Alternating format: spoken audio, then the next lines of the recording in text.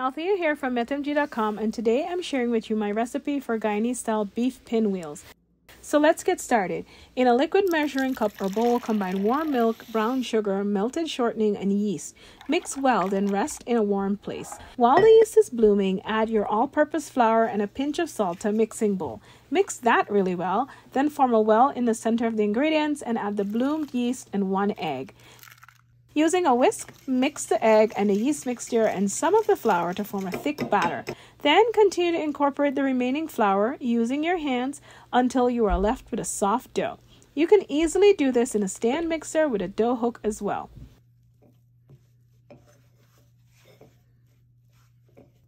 Then turn your dough onto a floured surface and knead to form a smooth ball. This should take about 5 minutes. Then rest your dough in a grease bowl until it doubles in size.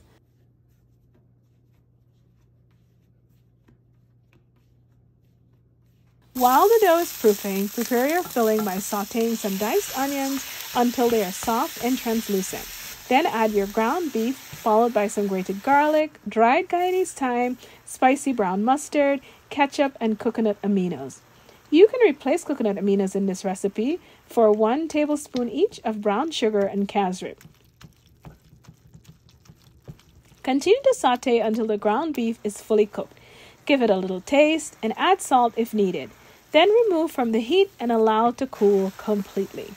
When your dough has finished proofing, punch down, then knead into a smooth ball.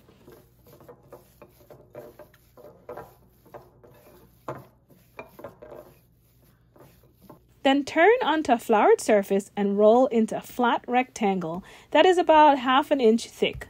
Then spread your cooled beef filling in an even layer over the dough, leaving about 1/4 of uncovered dough along the edges.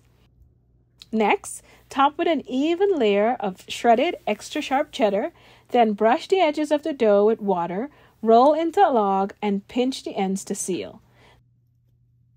Then cut your log into 1 inch thick pieces. Place each piece on a greased baking sheet, or you can use a cinnamon roll pan like this one that allows for even cooking. Finally, top each pinwheel with a swirl of ketchup and some more shredded cheese. Then bake at 350 degrees Fahrenheit for about 30 minutes. Allow to cool, then enjoy all that cheesy, beefy goodness.